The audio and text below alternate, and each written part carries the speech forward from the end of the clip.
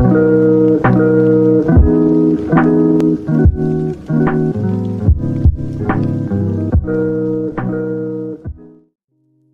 folks, how's it going? RedMaster here, back once again over on YouTube. It has been a hot minute, I will admit, nearly 2 weeks I think since I posted a video on the channel. Probably one of the more longer runs I've recently done without uploading any sort of content. It's weird. It has been weird. I've been meaning to put more content out, but if you guys have been keeping up with some of the socials and some of the updates here on YouTube, things have been a little chaotic in the life of Red, catching a stomach virus, going to Vegas, catching COVID.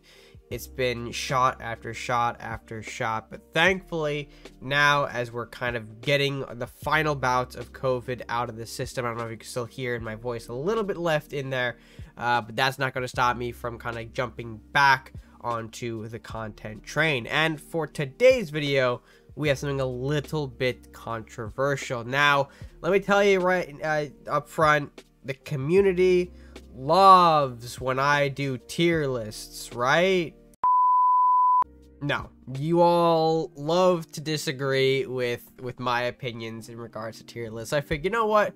Why not do another one? And today we're going to be looking at the epic cards in the game. We started, I think the last one we did maybe wasn't even on legendary cards, but I know I had planned to do legendary, epic, rare, etc. Like go down the line of rarities for cards to put on the tier lists. And I kind of just got lost in that in other projects, so I'm jumping back in. We're doing epic cards today, the tier under legendary, the weird sort of subspace for cards that are pretty powerful but don't exactly have what it takes to crack into that legendary ranking. And well, I don't think I need to further explain what a tier list is, so let's go ahead and jump right to it. Alright folks, and here we go into the tier list now. About 58 cards to cover from across all of the factions within the game. So, to kind of keep things moving at a decent pace here, we're not going to be going too deep into a lot of these cards. Some cards, obviously, we'll talk about maybe in a little bit more detail on why they go in a certain tier. But for the most part, we're going to kind of keep things moving the best we can here. Also, going to try and keep the editing manageable, so that way, again, keep things on track, and hopefully we won't be here 2 hours explaining every single card. So let's go ahead and get started. All right, and the first card on our list is Ancient Arbor. Now, unfortunately, as much as I would hate to start off this list on a downside, Arbor is one of those cards that I think is just not really worth it at this point in time. I mean, it's a strong, beefy body. It's nice to have in, turn 6, but it's slow. Its summon sickness is pretty detrimental, and usually is not making its way over to the other side of the board without running into some kind of issue. Usually by the late game too, you're seeing cards like Northland's Ranger and Craxus, Minotaur, Griffin, things that Ancient Arbor can hold against pretty well, but are going to be taking a large chunk out of it, and ultimately probably leading to Ancient Arbor's downfall pretty easily. It just doesn't seem worth it when you can include those other options like the Ranger, the Minotaur, the Griffin, while being maybe in the same or a little later bit of the later cost. Ranger at 7, Minotaur 6, Griffin 6, much like the Ancient Arbors at 6. You can get a faster creature for, relatively similar stat line. Sure, it's not 8, 9, but, it is 6, 7, 5, 8. Those aren't numbers to scoff at either. So I think people just prefer those faster, more immediate impacting units over Arbor. So yeah, Arbor definitely not worth the shards to craft. So if you got them, you keep them, sure, but I wouldn't recommend crafting it by any sense of the imagination. And on to there we go to Behemothra. Behemothra looks like he might be coming in maybe around a B tier, to be honest. I mean, I see Ajira get use out of him in monster strategies. He could become a big stupid bungus as well. Not too bad, but again, it's just really big unga bunga. Like, it doesn't do anything else spectacular. Nothing that really breaches the A or S tier levels of good. But, you know, he can grow very, very powerful, very big if you have the support to kind of back him up. You know, whether you're bouncing Ajiras, just have a lot of monsters in deck. I think he's fine for what he is. He's pretty good.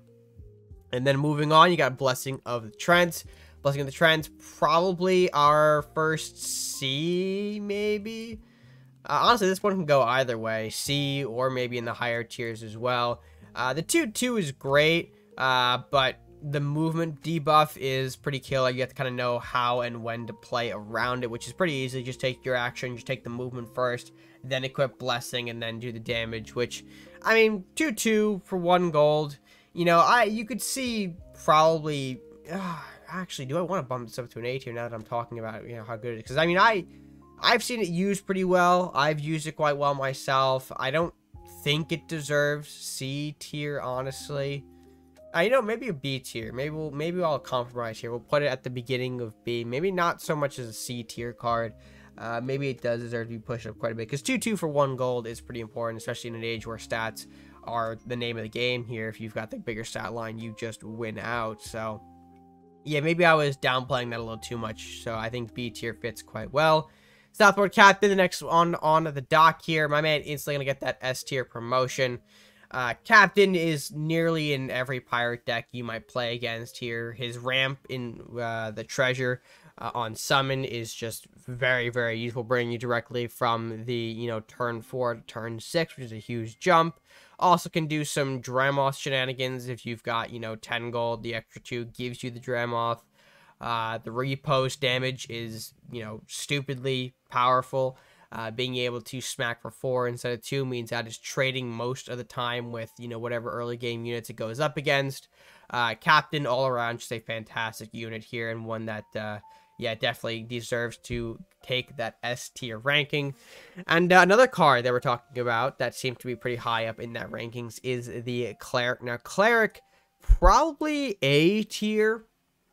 Honestly, not. I don't think S tier worthy. I don't think S tier is proper for Cleric. Cleric is certainly a great card here and very annoying to deal with in the early game here, but he does have his faults throughout the rest of the game. If well, kind of try to break this down here. Cleric in the early is very, very strong, very powerful. Being able to nearly heal itself every time it gets hit. You know, say by a Dwarven Miner, it takes the 3 damage, it heals the 3 damage right back onto itself here, provided you have no castle damage. It's a card that can stay around for a bit. But say if you get into the later portion of the game and you do see Cleric, there are usually bigger things contending the board at that time. So having Cleric walk out and do like 3 damage and then instantly die may not be very good. 2 or 3, excuse me, if you have globals on the board. It may not be, you know, super impactful. Sure, the healing could go somewhere useful, but at that point, Cleric doesn't really accomplish a hell of a lot here. So, kind of a duality issue going on with this card here. Very powerful, very dominant in the early game, but very lackluster and very, yeah, I wouldn't say useless, but definitely not as, not as a big of a monster as it is in the early game. So I think for that, definitely gonna go in the A tier for his contributions there. And following up, we've got the Con Artist. Con Artist, again, might have to go with a B tier on this one. I'll put you here. Why not? I think Con Artist, you know, when you talk about Con Artist, there's a discussion between him and Captain when and when not to include them in decks. I feel Con Artist is a very weird version of the Captain that just kind of exists out there. He can gain 2 gold in a turn, much like the Captain can, but it's not immediate, it's not guaranteed. One is through combat, one is through Awaken. You know, it has some synergies with the Awaken strategy. Normally though, ends up just being tossed in for more school fodder when you're trying to get some draw off of School of Knowledge. I don't really feel like it provides much else to it. Usually when people want ramp, they go with the Southport Captain because they know it's guaranteed. And with Con Artist, you're always taking a chance that you're just going to lose out on the ramp and be stuck at, you know, the turn 4 when you had a big turn 6 play to make, you know, but hey, you're missing now the 2 extra gold from it from the ramp. Why couldn't you have gotten that earlier with Captain? Instead, you had to take the risk, and now it's, you know, dead with Con Artist. Just kind of see where I'm going with that. So, definitely strong, though, because you do have, again, that ramp potential, being able to go into turn 6 plays on turn 4, etc., etc. But I think it's because it's a little more not guaranteed, per se, that you're going to get that ramp here. It's a bit of a weaker card. So, for that, Con Artist will be another addition to the B tier.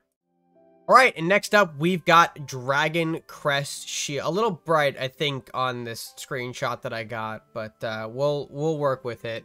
Dragon Crest Shield is a little bit more of a hard one to figure out here. It might be a C tier, and honestly, this one could probably be open for debate. I think I'm more willing to take more opinions on this card right here.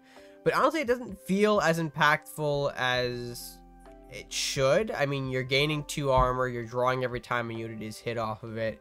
I think the issue with this card is going to be very easily played around. Things like burn can just instantly cut through it, or removal can instantly cut through whatever unit has it, and you now no longer get any draw of it. You're just going -1, which is not exactly great in any sort of case here. So I just don't think it's worthwhile when you could be doing something like putting a blacksmith down, establishing a global buff for your units, or something else that just makes the game progress more in your favor a little bit better than taking a risk and going, hey, Dragon Crest Shield, and then boop, your unit's gone. Sorry, you don't get any draw. It just doesn't feel super great. Maybe if it had like deflection too, so that way you're guaranteed the draw. It would be higher, because then, like, okay, you're not going to just be dying to spell removal. At that point, you can maybe confidently put it on a bigger threat here and be guaranteed a card or 2. So, yeah, but for that, it lacks deflect. It can be easily played around. For that, it's going to go in the C tier. And following that, another Crusader card, Defiance. Let me show you where this goes. Boom, right there in the Keep Your Shards pile. Honestly, it's just a gimmick card. It's swap attack and defense. Great if you've got the gimmick strategy, if that's what you're memeing to do, but if you want to play on the more competitive side, Defiance is probably not the way to go. And then, as I say that, someone's going to now make the Defiance deck to show me that I'm wrong. Super genius. Alright, next up, we've got Dragon Bolt. You know what? It's just another one of those terrible cards, man. It's, when you look at it, gaming the Chain Lightning is cool, but just having that one, so much less impactful than the Temple of the 5 Gods, which is a permanent one for all units. It's, not like a Lightning Blade, which is later down on this list here, as you can see, which is a Chain 3.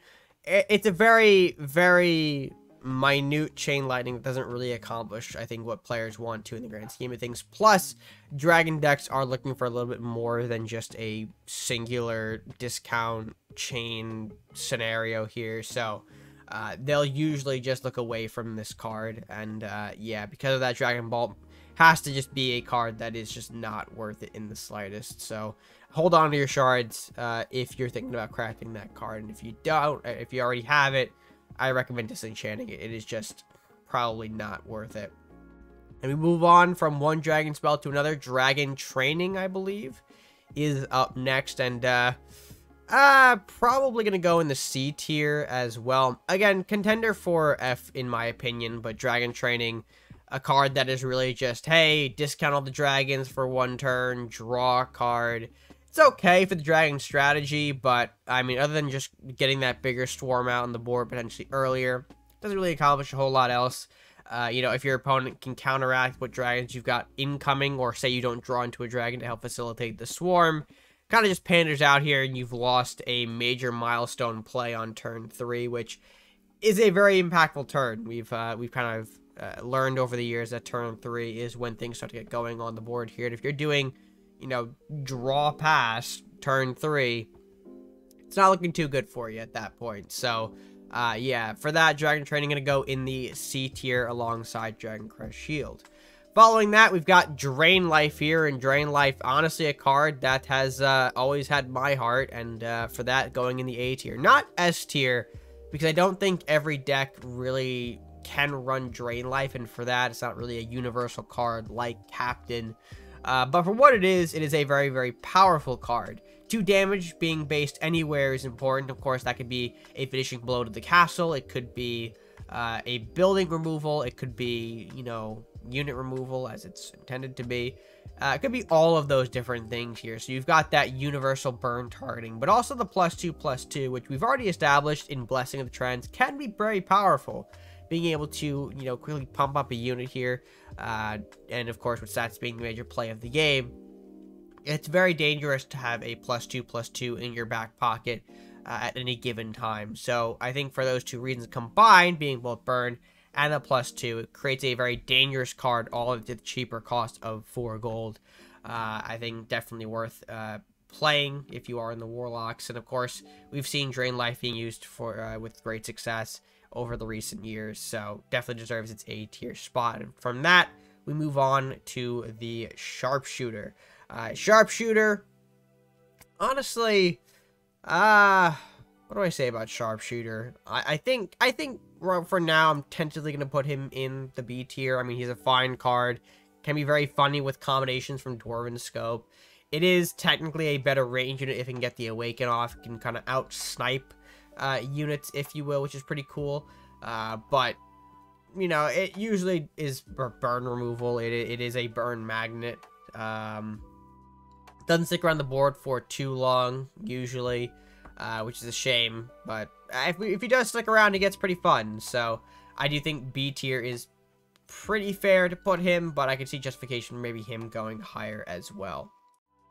Alright, next up is this little punk-ass bastard. Alright, and I mean, yeah, as much as I hate this, you know, piss elf looking piss head, it is going to be an A tier card, in all honesty. It is a strong one.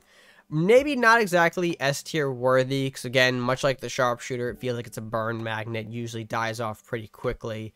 But if it does stick around, it does get pumped up, it does become quite the beefy hoss, and a fast one at that. Being able to move forward with that fast keyword is something that you should definitely not overlook. And with extra movement to it, whether from a swiftness, lunging attack, etc., that 5 movement is something that I think is very rarely seen in the game, or in most games, but one that can really switch things up if your opponent is not careful about it. So, yeah, I think A tier deserved for Magic Eater. Again, probably could make an argument for S tier, but for now, I think leaving him in A is fine. And we move from one ninja card to another in Eternity Strike. And I think for this one, we're going to have to go to the other end of the spectrum. We're putting it in C tier. Now, usually you are committing an entire turn to playing an Eternity Strike. But it does, you know, or at least for winning the game. That is what E-Strike is usually done for. It's usually this big OTK, out of nowhere card, you know, dealing 8 damage somewhere on the board 2 additional times, and usually you're hoping for that to be the castle, and then that's like 16 or, you know, 18 damage points worth of life being dealt to the castle. Had to do math. I don't know why I struggled with that for a minute. But usually it is sort of the game ender OTK card that ninjas like to play sometimes. I don't think it's very reliable, though. It's not very good, especially if you're facing off against, you know, decks with a lot of things on the board. Things like the Mystic Rats or the sort of Swarm deck. Usually when they have a lot of creatures out, it's hard to pinpoint specific targets. Usually it's a big old lottery reel about where your, you know, E-Strikes hit. And if you use 2 of them popping 2 rats, congratulations, you wasted 7 gold for that. I don't think it's very, you know, reliable. I think it's very consistent to be running all the time. But I do recognize that it is a, you know, big OTK enabler, and for that we are keeping it out of the F tier. It does have its moments for sure. So yeah, I think that's going to be a fine place for E-Strike. Moving on though, Dragon's Fire, our next card, and Dragon's Fire, incredible. It is an S tier card. It is virtually a Warlock deck without Dragon's Fire is not a Warlock deck at all. It's become one of those cards that has just been So widely versatile, so widely used. It's a 3 damage AoE to the entire board for enemies only. That can do a lot of damage. Of course, it does not take out buildings, but for the most part, it's usually being utilized to clear big boards, and it has done that. There have been times where I've seen it or have been on the receiving end or have caused a Dragon's Fire to completely wipe a board, and at that point it can be a massive game changer, a massive turn of the tide, if you will, when Dragon's Fire is played. And if people don't really run Dragon's Fire, they're missing out on a huge opportunity to just have a little back pocket board clear in your deck at all times to deliver a little bit of relief if in case, you know, things out of hand with Mystic Rats or zombies, or hell, you just gotta clear some things in the bag. Maybe you've got a weakened range unit from something. Just throw Dragon's Fire down, pop it, move on with your day. It is just a huge lifesaver. So Dragon's Fire, definitely an S tier level card. And of course, then going into another Warlock card, we've got Primordial Flame. Flame, honestly, a little bit tricky to put a tag on, mainly because it is primarily only used in rush-based strategies, usually nothing else. And I don't know, it doesn't really feel like it deserves anything higher than a C tier. I mean, it gets scary, yeah, when it does, you know, the battle ready and becomes a 2/8, but like, if you're just running down the Primordial Flame, usually it can be stopped in the early game too if your opponent has the right scenario here, or have things like Fear, which push it back into your own castle, potentially doing some self-harm to you if you're not careful. I think it definitely is a probably C tier level card, but of course, again, open to more interpretation on that one. But for what it does and for its, you know, big purpose in life, it kind of just feels, it kind of feels empty. It kind of just does not have any sort of higher calling to me right now than a C. Definitely not an F tier, because I can respect, you know, the big flame growing like, you know, 2/8, you know, 4/10. I can respect that. I can understand why you want to play that then, because Primordial Flame's a fat 2-drop at 6 health on the dot. I get it, but I don't think it's very much worthy outside of that purpose, and for that, it's going to be in a C tier for me. And then, of course, the Vicious Sunflower, the following card here. I've been seeing this card gain a lot of traction recently. I think it does pretty well at what it does. And I think some people might want me to put this in A tier. I think I can respect the A tier choice. I'm kind of hovering, though, between the two. I'm going to leave it at the top of B for now. I can definitely see, though, it creaking into A tier over the next few months or so as people get more and more comfortable with it, finding more and more uses for it as a tool. Although I think for me, this is nothing on the Sunflower, by the way. I can respect it. I just need to see it in action more. It is going to be a B tier for me. I think it's a fine card to run in the early. Of course, it helps out the Last Will strategy if you're running that.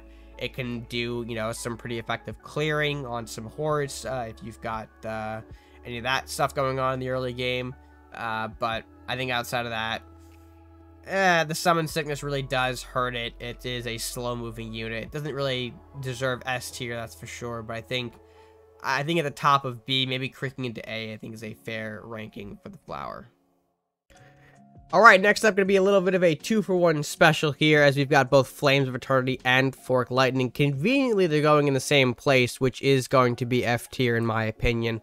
Honestly, these traps aren't really that great. I mean, you could get more use out of Flames, sure, but usually in Warlocks, you want, like, the actual removal.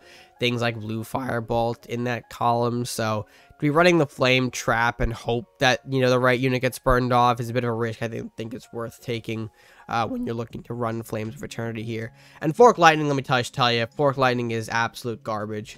You know, sure, it's a funny chain, it's a knockback. It doesn't, it's just hot garbage, man. It's probably the trap that no one plays.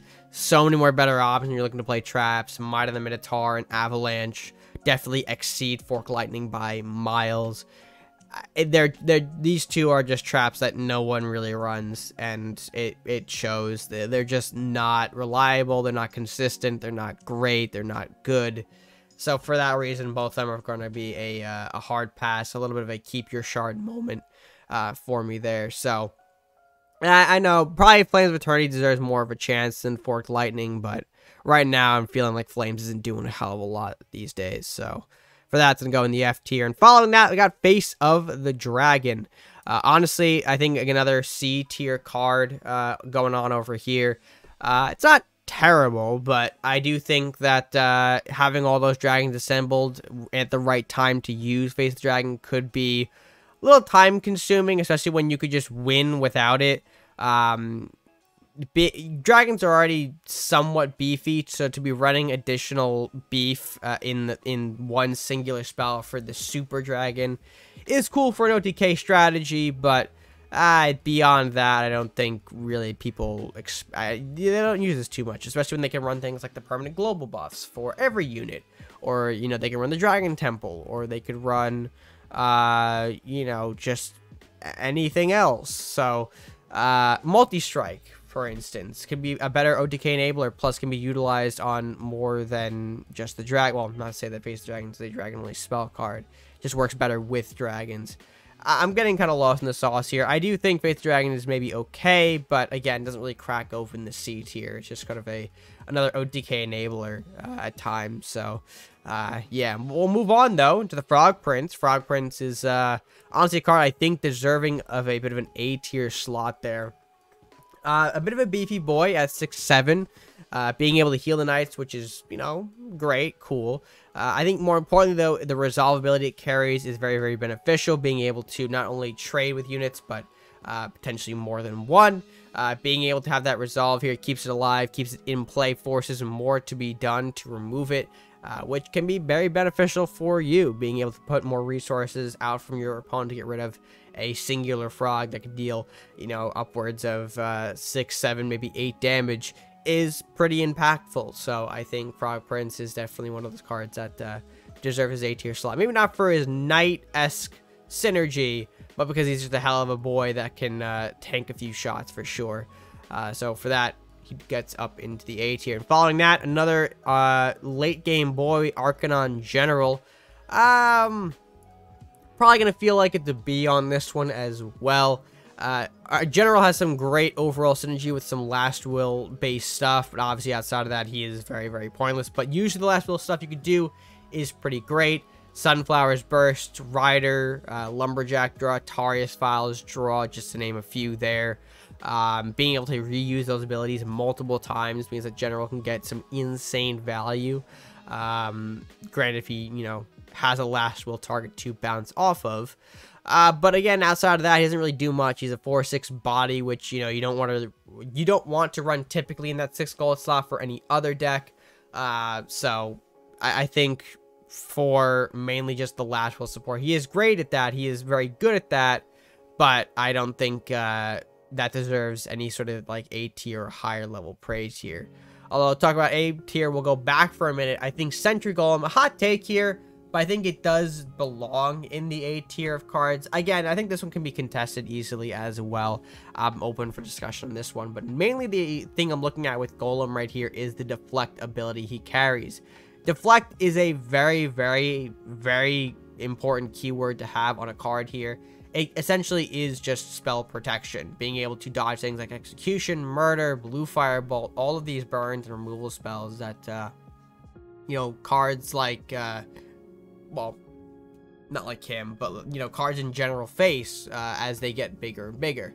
But with Golem, if you keep him alive and keep him hidden for a turn, he grows into a big 4/8 unit, which, of course, can be buffed later on by globals or just, reawakened for even bigger stuff happening.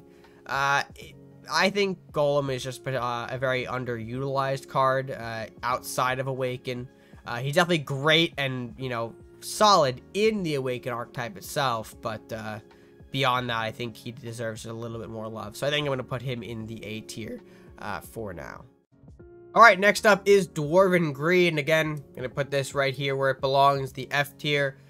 Really just a weak ramp card, treasure 1, an extra gold if you got a dwarf. It really doesn't accomplish much, and I think it just doesn't really deserve to be an epic card in general, actually. So, you're gonna sit in the F tier for now. And from that, we transition to one dwarf card to another. Grudge Bearer. Now, Grudge Bearer I had some conflicting thoughts about. I mean, it does have Thunderstrike, which is very, very powerful, but it is slow. It does have a dwarf ability, but we don't really see it that often. I think it's going to be another C tier card for me. I don't think it really sees much these days. Doesn't really accomplish much. Yeah, it kind of just hangs out. It powers up dwarf decks for sure, but we don't see enough of those out there to really grant Grudge Bearer a bit of a higher position on the tier list. It just doesn't really do much these days. So, yeah, I'm going to sit in the C tier. Dragon's Horde, the next card on the list, I think, probably, maybe another controversial choice here. I might go with B, though. I might have to just put this in B tier. We talked about how important the ramp is, and of course, this is, again, a guaranteed ramp, so that is pretty neat there. But, I mean, it's 3 gold. Once it's utilized, it's kind of gone. It's out the window. You can maybe have an argument for it being in C tier since it is also just gold, but I kind of feel like maybe the 3 gold is a little bit more important because you could do some pretty drastic things with it.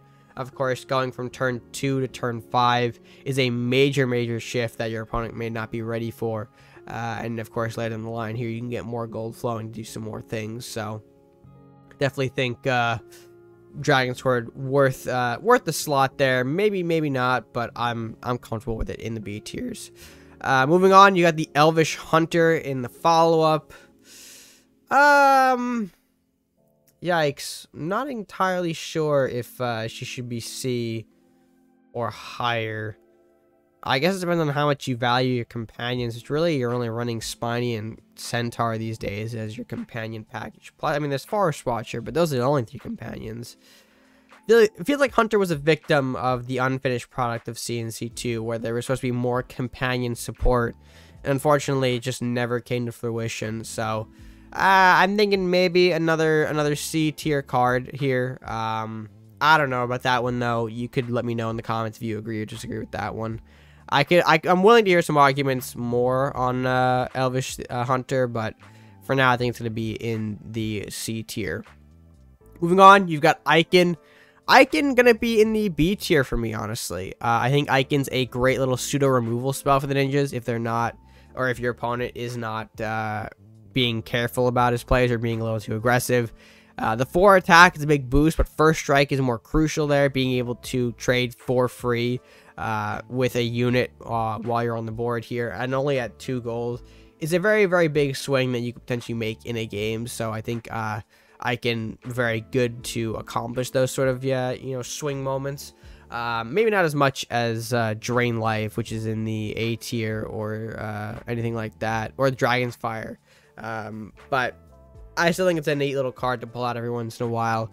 Just kind of showcase, like, hi, I can remove your card for 2 gold and then still play, all of this other stuff. What are you going to do now? Going to spend 7 gold in your pirates to pop my 1 unit now. It's an interesting move there. It is an interesting move to throw Icon into a deck. So I respect it. Going to have to give it a B. And we'll move on into Keeper of the Doorway as our next card here. Going to be another A tier for me. I think Keeper, very dangerous if left unchecked here. He's got a decent stat line at 5 gold, about 2/6, which can be, of course, increased 3/7 and 4/8, which again on turn 5 is pretty good, but also generate those additional units here from the undead pool. Now, I remember we talked a while ago about Mordok and how his undead pool made him very powerful. Keeper can be, in line for that same pool. Banshee, Wraith, Horseman, none of those options really miss per se. I guess depends on your scenario, what you want in the moment. But all 3 of those cards are fantastic. Horseman for free damage, Banshee for a free spell, Wraith for a stupidly big body. All those cards have amazing potential just in any scenario. So to pull any of those from Keeper, I think, is fantastic. And for that, Keeper deserves the A tier ranking. Alright, and the next card needs no further introduction on the list. Lightning Blade, going to jump up again to join our S tier of cards. very, very good. Not only is it a 2/2 buff, which we discussed as being very good, but also the Chain 3, which has some incredible potential to be a complete and utter game ender for a few decks on the ladder. Lightning Blade is always a card that people are cautious about in the higher ranks when playing up against blue. Always a card you gotta be thinking about at all times. The Chain 3 is very devastating and very dangerous. Usually a great back row removal if your opponent is foolish enough to lead a connection to the back line. It's a way that you can easily just deal some big damage or maybe even win the game on castle if you have the opportunity here. I think, you know, Lightning Blade is what, a pocket 5 damage in your possession there, and of course pairing that with multi-strike, moving that around with different positions of chain. There's so much beneficial to this card that if you're not running it in any of your blue decks, man, you are missing out. Lightning Blade, an absolute powerhouse of a card and a contender worthy of the S tier. Following that, though, we've got the Lich. Lich, I do think, is another contender for the A tier alongside Keeper. Freeze is just a general pain in the ass to deal with, and of course, Lich being able to pull that off on 2 units is pretty cool, pretty impactful. His downside is annoying, but can be avoided pretty easily, just, you know, provided you don't throw any additional units on board before you can trigger the Lich's freeze, so like doing a little bit of trading beforehand. Once you have that set up, Lich should be able to, you know, come with no downside, actually, you know, if you play it properly. So being able to freeze those 2 units, being able to, you know, avoid the downside. What it keeps out of S tier, though, is obviously the random targeting on the freeze. You can't exactly choose where Lich's freeze will go, so kind of have to chance there. And if you got a lot of targets on board to do so, not everything that you want to get frozen may get frozen. So because of that, we'll see Lich hang out in the A tier alongside the Keeper. Following that, though, is the Luminaris spell.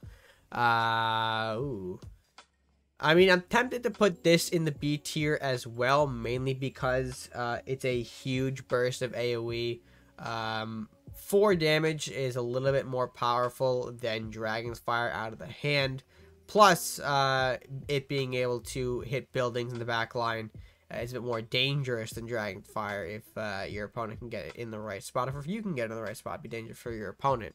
What keeps it, though, out of the A tier and the S tier is it is faction, or not even faction, excuse me, archetype locked into Knight. So you have to have some form of Knight in your deck at any time to run Luminaris. Granted, that's not that hard to do with options like Knight of Flowers and Questing Knight being generic options. And of course, some of the other contenders like Frog Prince, when you throw it into the mix, as well as being a Knight, you have some opportunities and targets for sure to land a Luminaris. The problem is you just have to get to the other side first, which can be a little troublesome depending if you're already in a losing game. So for that, Luminaris is going to hit our B tiers as well next to Icon. Following that, we've got Magmasaur. Now, Magmasaur, great for dinosaur strategies, but that is literally all he is capable of doing. He can grow big and most likely, you know, pretty game-endingly powerful if paired with a Dino Nest, but he doesn't usually get to that point. It doesn't usually get to that point with Magmasaur, unfortunately. So I think for that, gonna have to go into the not the F tier, but the C tier, my friend. I think you just don't cut it for the B tiers. Alright, next up, we've got Meditation. Now, Meditation going to be a card I think that fits in the B tier for me personally. A great tool for Awakened decks, a great way to get some 3/3 stat lines on a card here. You've got the Reawakening tools, of course, they become even bigger. But beyond that, doesn't really get much else going for other decks here, especially when there are some better tools that could be using for a lot of their other decks that are currently in the format. So I think Meditation, a fine card, but probably going to be a B tier for me. But speaking of buffs here, Necromancer going to go ahead and squeeze right into the A tier there. There we go. Necromancer is probably one of the most overlooked global buffs technically in the game. You've got Blacksmith, Armory, and Fat Bar, which are all, you know, around the 3-4 cost range here. And of course, then you got Necromancer creeping in at the 5. And of course, her global buff is archetype specific, really only working for undead units, but gets that extra ability of attaching fear to it as well, being able to hit something, and if it survives, pushing it all the way back, like you would see in the card Fear. So I think for that, it's getting that extra fear is something that definitely cannot be overstated. But because it is archetype specific, I think Necromancer does fall a little bit flat of the S tier. It definitely is good, and of course we already talked about how good the undead pool can be here with certain cards. So giving all those units an additional ability of that knockback, that fear, if you will, is definitely something that people should be mindful of. So I definitely think Necromancer going to be a good card coming in at the A tier here. Next up, Dinosaur Nest. Now, Dinosaur Nest, it's a hard one. It is a hard one because we've already talked about putting Magmasaur in this sort of C tier position here. But Dinosaur Nest is the card that kind of enables dinosaurs to exist as an archetype at all. So I think when you talk about that, it's the decision of where do you want to put Nest, either in B or C. I think, in general, in the wider scheme of things, it is a C tier card, but it does enable pretty much the entirety of the dinosaur archetype to exist. It's the reason why you've got, the big dinosaur bursts, why they're so powerful, and, Dinosaur Nest is the lead in to those bold evolution plays, if anyone's daring to make them. But I don't know, I think as a card that exists in the whole, you need dinosaurs to make them work, and they are just a couple of stat boosters that now that I'm hyping it up here, do I want to move it into B? That's the question. I think I'm gonna put it into B. I think honestly B or C is a fair choice for these guys regardless. But yeah, because I mean Dinosaur Nest is, again, I'm gonna keep repeating because it's so true, it's the reason why dinosaurs exist as an archetype. It all revolves around that card. But moving on now, you got the Trapdoor Ninja. I honestly maybe C tier here for me. Again, probably on the same level as Dinosaur Nest here, as in this is sort of one of the two big payoffs to playing trap focused decks. Dojo, of course, being one of them, which of course can draw a lot from your deck, but also the Ninja can grow very, very huge. It can become very big, very menacing, thanks to all the trap activations you can get off. The problem is, if your opponent knows how to outplay traps, knows how to play around them, unfortunately, he won't get very big at all. He's got evasive, which is cool, which is why he's staying out of the F tier. But I think because traps can be pretty outplayed or played around, if your opponent knows how to navigate that, Trapdoor Ninja becomes pretty useless and, just kind of falls by the wayside here. Plus, trap decks, tend to, well, I guess I shouldn't say that. Maybe they just don't draw it. But I don't know. I feel like sometimes trap decks maybe shy away from Trapdoor Ninja because there are better options that you can be running in general that can, just happen to benefit off the traps as well. So do they go for that, or do they go for the Trapdoor Ninja? I think there are times where people just go for Trapdoor Ninja because it is on theme. But yeah, I think Trapdoor Ninja probably a C tier card for sure. And speaking of C tier cards, Pack of Wolves, as much as it pains to do so, I think it's going to be another C tier as well. I love Pack. I've used Pack in the past. I love to use Pack again in the future probably, but it is a card that I think it's just underwhelming at 8 gold. Getting all those wolves out, which do buff each other and fellow beasts, but how many more beasts are you going to have on the board by the time the Pack of Wolves comes out, by the time, all that gets going here.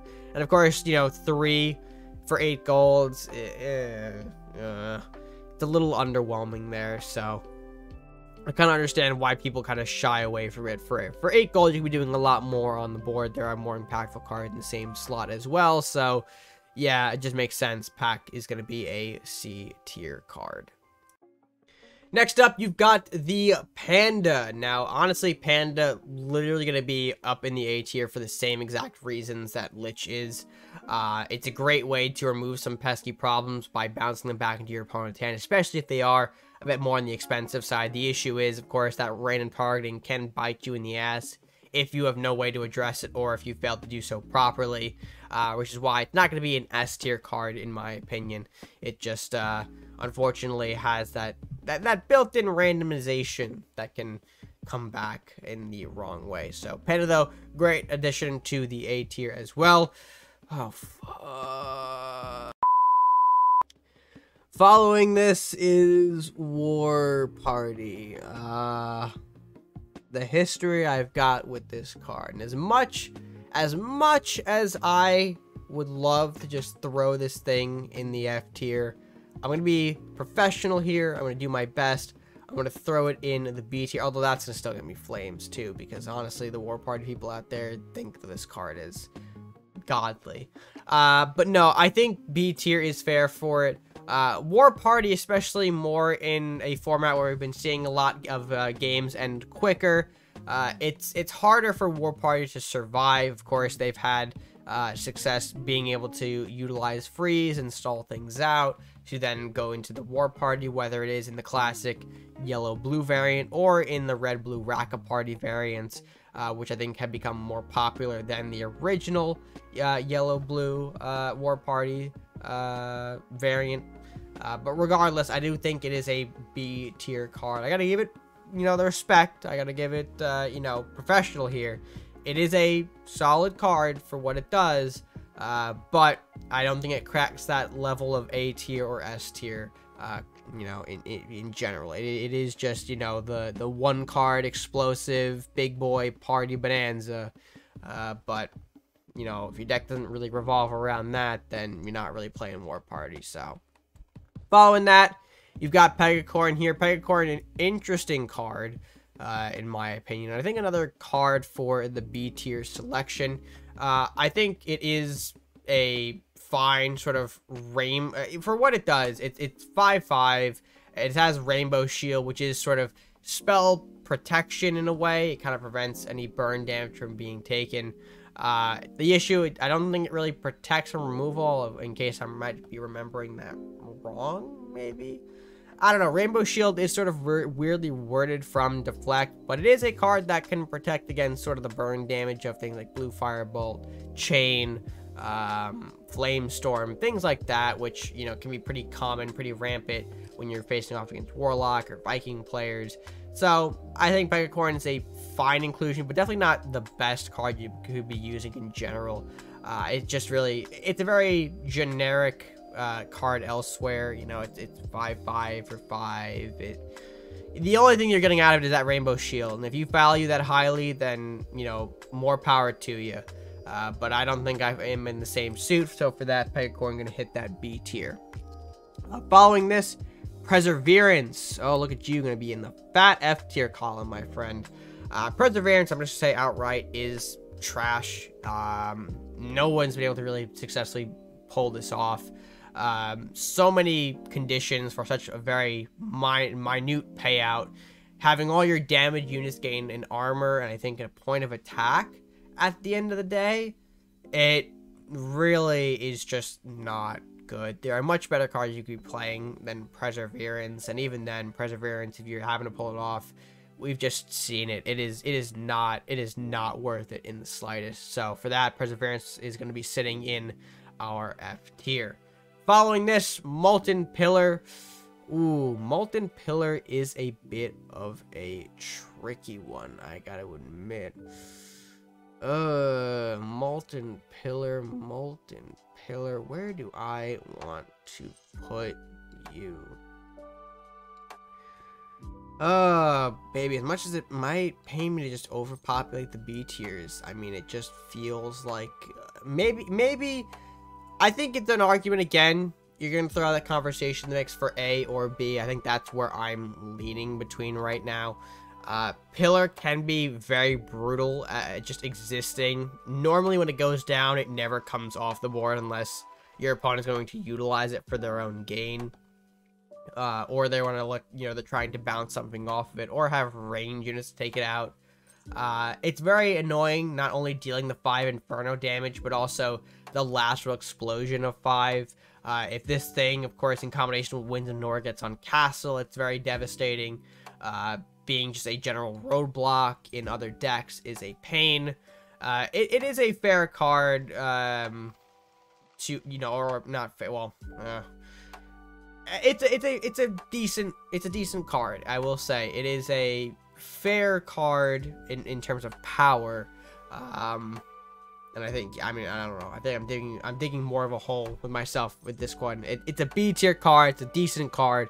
I'm gonna go ahead and move on now into Killer Rabbit, which unfortunately, Killer Rabbit gonna go ahead and join the C tier ranks as well. Rabbit used to be a, you know, bit of a powerhouse here, but nowadays doesn't really seem to get out much. Again, it's the case of just it being power crept by better options. Kind of became this weaker incarnation of what it once was, and has not really recovered since then. There have been times where people have utilized Dwarven Scope to create Scope Rabbit shenanigans, but, you know, those days seemingly have passed, although some people still try it in the green-white when they have the opportunity. But yeah, Killer Rabbit, just not what it used to be. I don't think it's really super strong in the current format either, so for that reason, it's sitting in our C tier. Next up, Demonic Rage. Simple B tier. Where'd it go? Over here. B tier. It's a card that you usually never see bought out unless someone is going for the OTK kill. It's really what it is used for, except it's a tier above E-Strike, which we mentioned was a similar OTK enabler, because it's much easier to facilitate a single unit getting to 20 attack than it is to clear the board, so that way your 3 strikes land on a specific target. Almost similar to multi-strike is Demonic Rage in a sense, except one big attack value. And multi-strike, we all know, is probably better than E-Strike in terms of, you know, big damage cards. So, for that reason, Demonic Rage is going to sit in the B tier for now. I think that is a fine place for it. Following up, though, is the Smuggling Ring. Now, this one, again, a bit tricky to determine, honestly. Mainly because you can get a lot of spells or a few spells, and they could be good spells or shit spells. Kind of everything leaning in the middle here with Smuggling Ring, honestly. There's a duality between, like I said, not getting enough spells or getting too many spells, and then of course the quality of them can sometimes vary. A lot of minor spells in the pool, so you know, you could end up with some dud ones like the Dwarven Greed, or you can end up with some good ones like Blessing of the Trents or Iken Hisatsu. But of course, to facilitate that, Smuggling Ring does require that treasure, which can be also a little harder to get going as well. So for those reasons, Smuggling Ring going to sit in the B tier.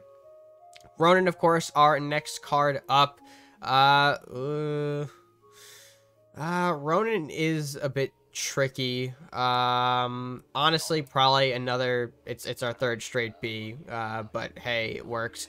Ronin pretty good with the first strike, if uncontested, although usually blue firebolts come and hit him directly in the face. He is vulnerable to that, but like I said, the first strike is very, very useful for just controlling the board state. Sometimes, of course, cards unable to pass over Ronin kind of just sit and die, and it gives him, or whoever actually plays the Ronin, some pretty wide access to the board. So with that, Ronin's going to sit in our B tier. Following up is Santa. It is Santa. Now, of course, there's the big joke. Redman's gonna put Santa in the B tier, but no, I'm gonna put Santa in C. I think I hyped him up too much with him giving a legendary card, as opposed to your opponent not getting legendaries. But still, the trade-off between what you and your opponent can get can sometimes be very beneficial or very disadvantageous, depending on who gets what. And of course, you don't want to run that risk of your opponent getting a bigger power card than you and potentially using that said power card to swing the game. So very risky to run Santa nowadays. So I think for that reason, if you do end up wanting to play him, probably a safer idea just to not do that.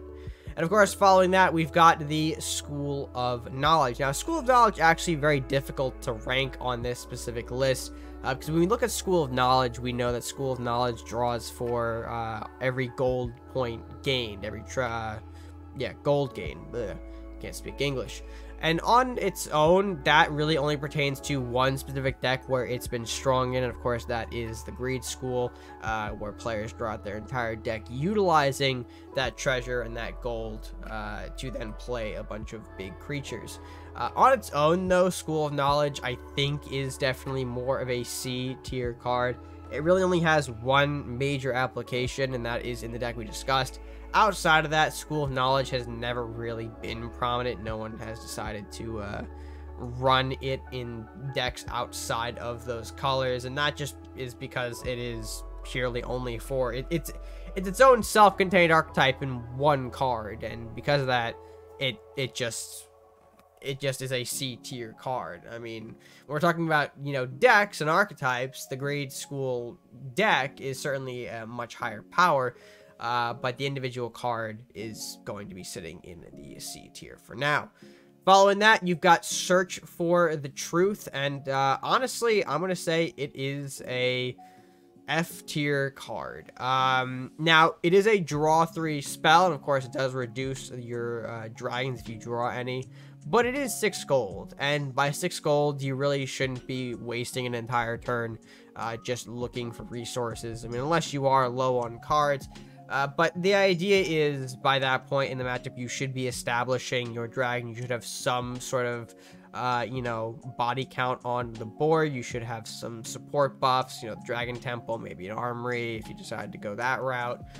You shouldn't really be just drawing 3 and potentially passing 2. If you end up whiffing, that is your entire turn. You leave your opponent open to commit a better and bigger play than you with it. So I don't really trust Search for the Truth in Dragon decks anymore. They've been pretty funny, you know, drawing out some of the big legendary dragons for reduced cost, but I don't think Search for the Truth is just worth running. There are much better options that you can use to combat some meta threats, so for that reason, I recommend keeping your shards when it comes to Search for the Truth. And then following that, you've got Shadow Slip. Shadow Slip, probably a B tier card. I mean, it's just a generic, big, bounce all card, or bounce all units to hand type thing. Really only utilized in Vanish bounce focused decks. Doesn't really do much else outside of that, so for that reason, it is going to be sitting in our B tier. Sheep to the Slaughter. Very, very underutilized card, and one that I think is a proper A tier card. It's not easy to use, but it doesn't have to be, considering what it can provide to the board. This basically gives any unit Thunderstrike, and of course that does amplify Chain Lightning. So when you put the 2 and 2 together, you create this big Chain Lightning effect with Thunderstrike that can be very, very devastating. Plus, Sheep to Slaughter is also great to pull things closer. It does have that built-in pull mechanic as well, to get range units perhaps closer to your units. It's a nice little trump card that I don't think a lot of people play anymore, but is definitely scary when it does hit the field, because it can provide so much to Viking decks. The extra reach from the pull, the amplified Chain Lightning, very, very damaging, and very underutilized. And of course, next, Thrill of the Victory, from one Viking spell to another. Again, I think Thrill is probably a garbage spell. It is not great to main deck by any means. It is a 2-1 stat boost for when your unit kills something. And, you know, if you're using it in a rougher engagement, you may not be walking out of that engagement with the health left for the +1 to matter substantially. The only way you might get big use out of this is if you are facing up against token or swarm decks, and you can use Thrill of the Victory to continuously power a big chunker, so that way the damage from the tokens is nullified, instead fueling a bigger and healthier creature. Even then, though, you know, the 1-for-1 trades, and it kind of gets weird. So I just don't recommend using Thrill of the Victory. It is not that great. Following that, you've got Living Vines. For now, I think Living Vines is in the F tier, keep your shards category. Not really much to comment on, though, with Living Vines. It's a card that we never see pop up. Not because it's bad, maybe because no one's got any sort of major use for it. Although I say it's not bad and I put it in the F tier. It's just the same problem with Arbor. It's slow, it's clunky. It's got a regen ability here with combo. I think, was it combo or was it survival instinct? Regardless of which keyword it is, it does have this, healing factor to it, but it's just not enough. It's got 5 health, I think, and by that point, when it comes into play here by like turn 3, you're moving into turn 4 and 5.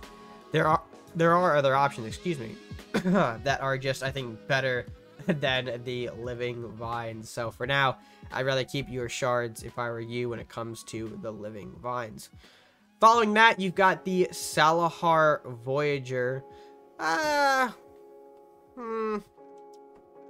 Probably a B tier card. Its Voyager itself is not very impressive. It's a 2/1 for 4 gold. Although it does reduce the cost of any monster, so usually you're following stuff with a bigger play like Minotaur or Grendel behind it. And that's some scary beef for turn 4, I will admit. So for that reason, you could probably consider Voyager a B tier just because it brings a lot of hefty backup with it when it hits the field. So yeah, I think Salahar Voyager is fine in B. Following that, you've got Forest Watcher, the worst of the companion lineup. Probably fair to put this in the C tier. Not exactly F tier because it is still a companion, can be spawned anywhere. But it is a bit clunkier than its counterparts here, sitting at 5 gold to summon. Gets a cool little shockwave effect, but it is also slow and sluggish, meaning that it's not going to be able to deal instant damage like Centaur or Spiny would, which really sort of goes against why companions are used nowadays. Companions, of course, are utilized to poke into all these important high targets like Tarius, range units, buildings, instantly. They don't they don't want to wait. They want to remove the threat now, so they can, of course, utilize maybe more of what's on the field, more of what's in their hand, or make some more emphatic plays here. But Forest Watcher, if that 2 shockwave hit isn't killing anything, then it's just a 4/4 body sitting there being annoying. Sure, it's a 4/4, but by 5 gold, there are things that could easily just pop out, kill it, and, the opponent just moves on with their day. So, Forest Watcher, not the greatest companion, and for that reason, we're going to put it in the C tier. Following that is Wind Mage. Now, probably another B. Probably another B tier card. It's fine. I mean, it's a 2/2, which is, not great stat lines for a range unit. It does get some cool little pushback where, of course, everything's being sent back a few spaces, gives you time, gives you stall potential with that.